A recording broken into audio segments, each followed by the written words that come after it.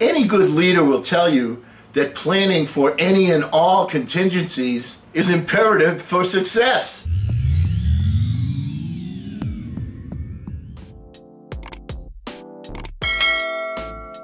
Hello again, everyone. I'm Eli's dad with Project Eli, where we educate, lead, and inspire. And one of the things that I teach in my leadership classes is that coaching and leadership are very, very similar. Now, as a coach, what do? Well, you look at the scouting report, the film, the stats, and any other sources of info that you can find.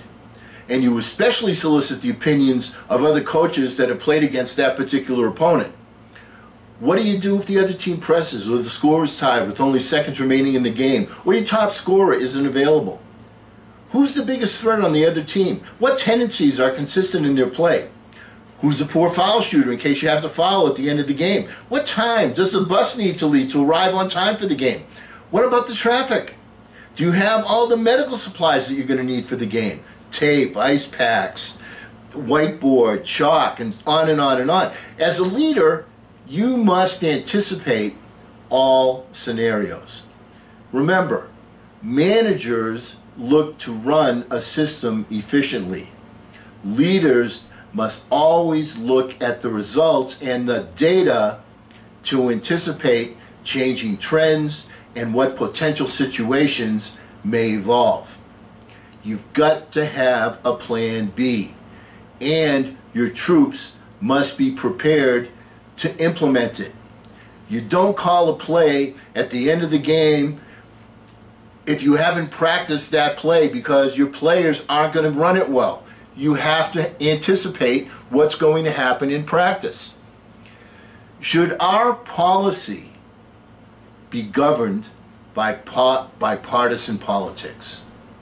You know, one of the things that we hear over and over and over and over again from this administration is, you know, they left me with the cupboard was bare. It was completely bare. Now, we're more than 3 years into this administration. And I heard a really good analogy describing what this White House is calling keeping the cupboard bare. It's kind of like buying a used car and then 3 years later saying to the guy that sold it to you, "Hey, I'm out of gas. How come there's no gas in the tank?" You know, public health is critical to our national security, to our global security, and to our economic security. When you're at war, and we are certainly at war, you prepare for all contingencies. Nationwide deaths are now being mentioned like drive-by shootings are mentioned in Chicago. I live in the suburb of Chicago, and they'll have 20 or 30 people every weekend that get shot and killed in the city of Chicago. They happen in different places, but you know what happens to those stories? They're on page 7. They're not even on the front page. They're not even the lead story in the news. We've become hardened to the fact that that happens over and over and over and over again. What's my point?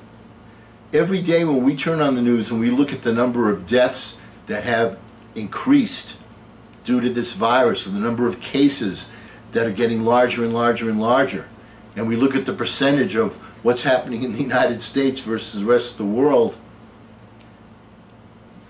our attention is not focused on that.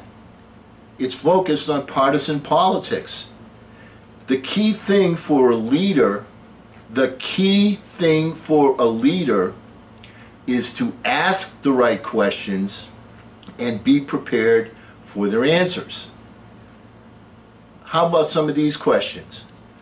What's the plan for the fall? What's plan A? What's plan B? What is the plan if there's really a bad second wave? And what's the plan if it coincides with a really bad flu season? Are there enough masks and PPE equipment? Can we keep healthcare workers safe? Do we have any kind of early warning system in any state, community for when things are starting to get bad again? You see, in crisis scenarios, people are starved for leadership.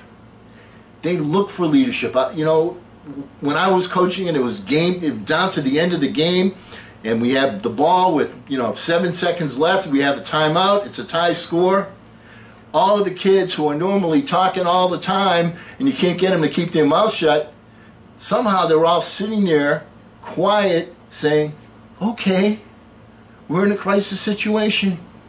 What do we do now? What's the plan? How are we going to move forward? I don't see the plans. Now, I've heard about a vaccine coming before the end of the year, which would be unbelievably terrific, solving all problems.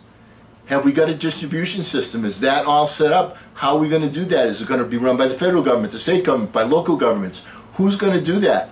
We need to get those plans in action just in case something unbelievably good happens, and I hope it does. Wouldn't that be great? The key thing in good leadership is asking the right questions.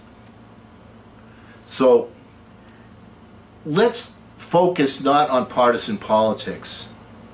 Let's focus on solving the issues at hand. Please. And because we will never end a meeting on a philosophical note, let's all get out there and charge!